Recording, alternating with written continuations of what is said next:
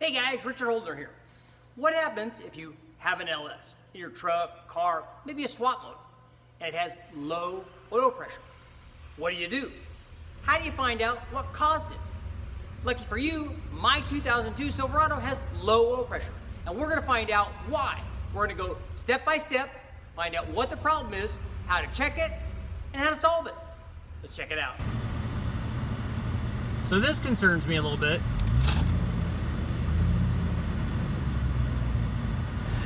Hey guys, Richard Holdner here. I wanted to show you that I do more than just dyno testing. My truck here, 02 Silverado, manual throttle body, you know, like they're supposed to be. But here's my problem. I'm gonna show you. Check this out. Check out my oil pressure.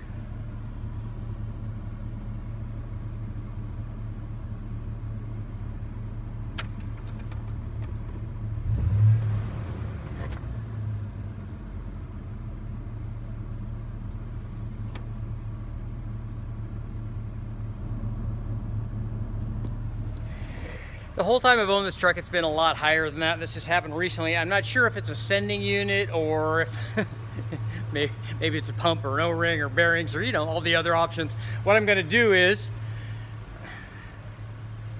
got a mechanical gauge, got some line,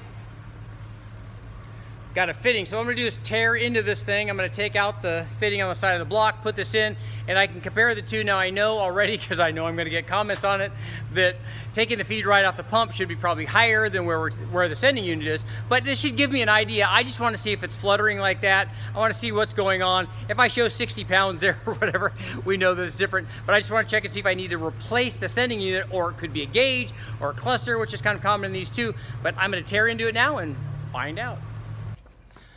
Okay, I'm going in.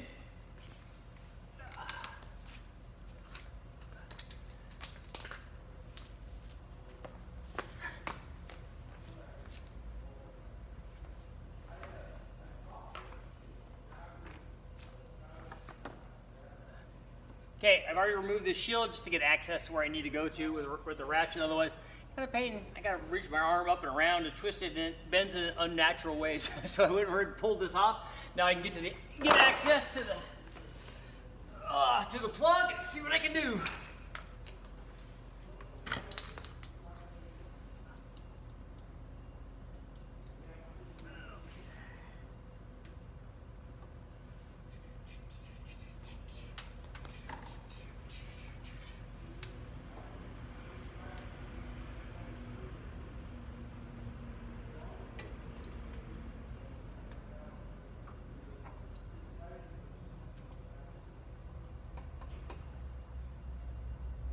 So I'll go ahead and show you guys what I'm talking about. We'll get under here. Okay.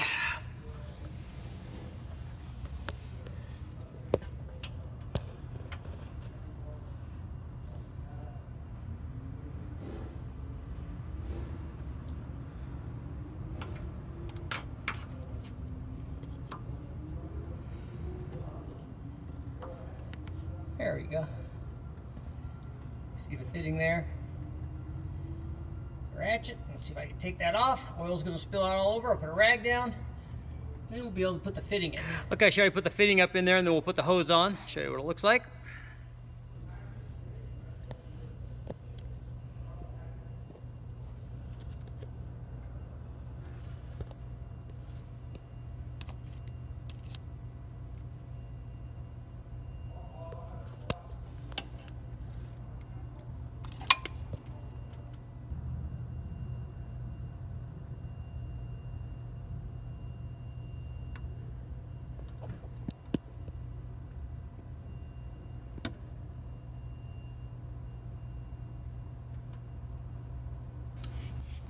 All right, let's start it up and see what kind of pressure we got.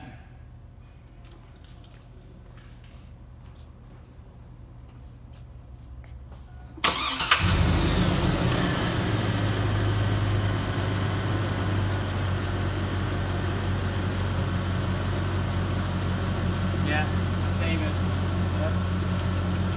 that's the same as the pressure I'm reading there. 38.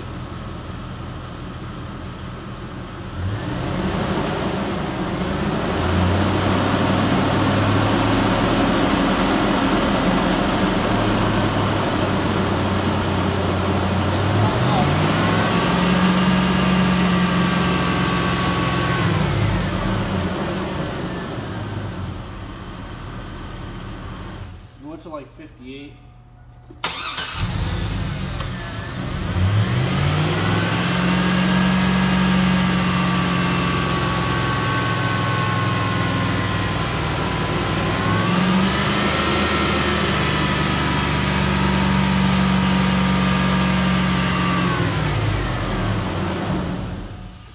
Yeah, we're gonna do a last ditch effort. We're gonna try to change the oil, maybe put a little stabilizer in it, see how that helps. We'll have to take it for a ride and get the thing heated back up, see what the oil pressure is, but let's find out. Change this oil.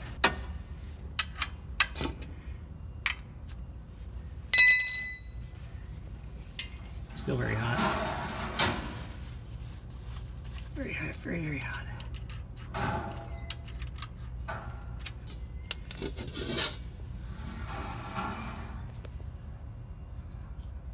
We'll also get a chance to take a look at the oil and see if we see any bearing material or anything weird in there. The next step, if this doesn't work, might be to take it apart and change the pump and check the O-ring. Could be lifters, you know, lots of stuff it could be. But we'll find out.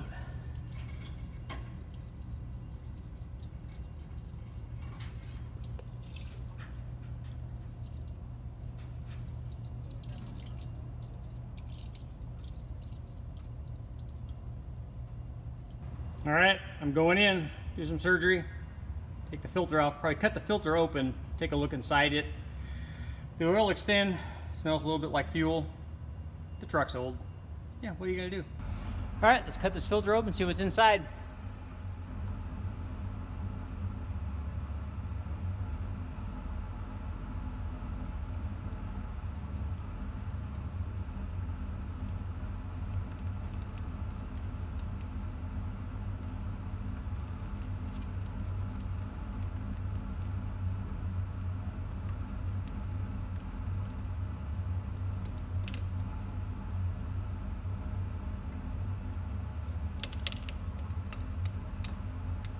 Anything is wrong. I think that this thing's ready to go.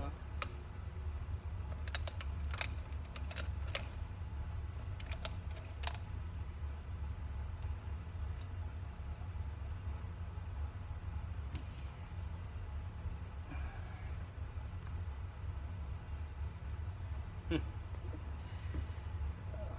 see where he's going. Thought we were all cut.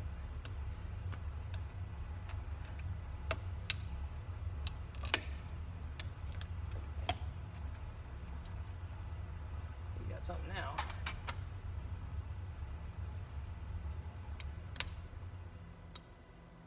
Sweet.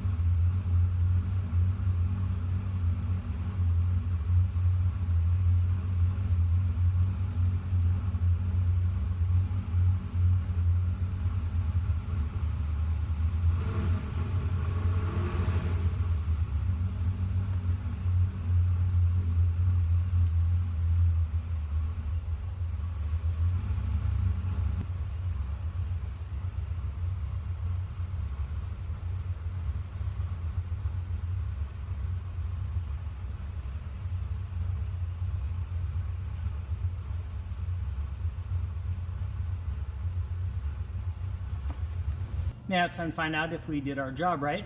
We filled it with oil, put a new filter on, and we made sure to put oil in the filter before screwing it on. Now we'll start it up and see what the oil pressure is, but remember, this is cold oil, so we're expecting the oil pressure to actually be higher. We'll take it out for a drive and see if it drops down.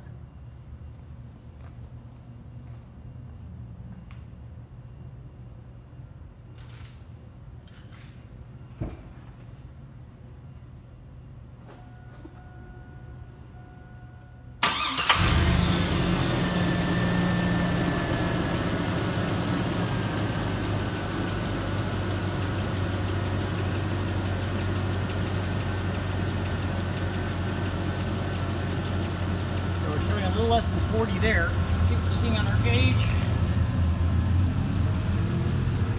side. Actually showing a little more than that in here, which is interesting. Let's see what happens when we get some RPM in this thing.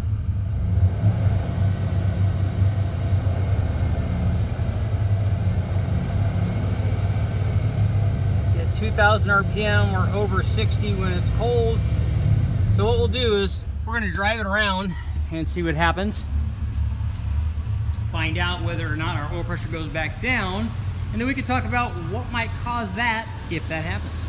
So we're back from the trip around the block about 10 times, get the thing warmed up, find out what the oil pressure is. See, that still looks fairly low. It's showing about 35.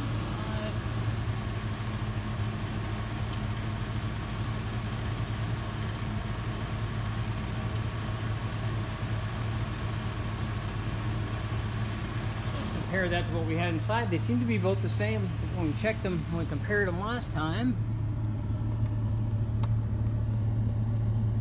See, we're showing almost dead on 40. What happens when we rev it up? It seemed to be going good when we were revving it up before.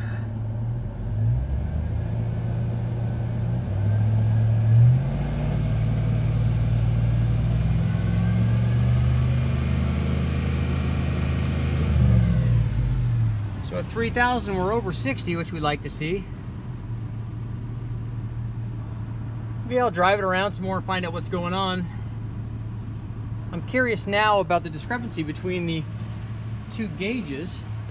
This is a mechanical gauge, which I tend to trust a little more. But there's definitely a difference here. So the question is, we should have more pressure where I'm testing with the mechanical gauge, because that's coming right out of the pump, than we are at the sending unit, which is up in the block. So is there any way that that's possible, unless the gauges are different? Let me know what you guys think. I'm gonna drive it around. After going through all the simple things, it turns out on my particular Silverado, the culprit was, ta-da, the O-ring on the pickup. As you can see, I'll go ahead and zoom in on this. Here's what happened. See that O-ring? It's so brittle, it cracked when we were trying to take it off. Now, in full disclosure, I didn't drop the pan on this motor. I was dyno testing, I gave the keys to a buddy of mine, he took the thing apart, dropped the pan, changed this, and said, hey, here's your problem, and I want to show you something. Let's take a look at these other O-rings. When you're changing these, there's a variety of different O-rings. What I do is replace the color and size that came off. These are all different thicknesses, outside diameter and inside diameter. So make sure to pick the right one for your application. And no, unfortunately, I don't have make, model, and year to tell you which one of these goes on which one of these applications. You just have to look at it, and when I don't have anything, when I'm just putting a motor together and don't have any oil rings to pick from, I usually pick greenie. But that's just me. Now, we figured out what the low oil pressure was on my particular vehicle, but there are other reasons, and here are some other things to look for. Here's another culprit for low oil pressure, although it's fairly rare. This is the cam retaining plate. You can see this seal up here. If this cam retaining plate gets loose, it will allow those passages, which go through the lifters, to bleed oil out. That could be another potential piece. This, the infamous dog bone. This is more common when you're putting the motor together. I've forgotten these. I'm sure you guys have forgotten these. If you forget to put these in, not only will it have low oil pressure, it'll have almost no oil pressure. The final things you can look for if you have low oil pressure, although these would be fairly rare, and they're usually accompanied by, at least one of them is accompanied by another big problem. If the lifter comes out of the hole too far, then you'll get oiling issues also, you'll lose oil pressure. But if the lifter comes too far out of the hole, it means something else is missing, like a push rod or a rocker or some other big problem. One of the other causes of low oil pressure, and again, this is usually during assembly and not happening while you're driving, is the freeze plug in the front of the block. It's behind the front cover and it's connected directly to the oil galley right after the oil pump. So if you forget to put that in, much like the dog bone, the oil pressure will be very low on startup or non-existent at all. So remember, don't forget that freeze plug. Okay guys, what do you think about our quest for oil pressure? Here's the takeaway. If you're looking for causes of low oil pressure and it has oil and the sending unit's not bad, start working your way between those two and you'll find the answer. So let me know in the comments, what do you guys think? Are there other causes of low oil pressure? What have you guys found? Make sure to let me know. I'm Richard Holdner. Thanks for watching. Make sure to like, share, subscribe, ring the bell, and I'll keep testing.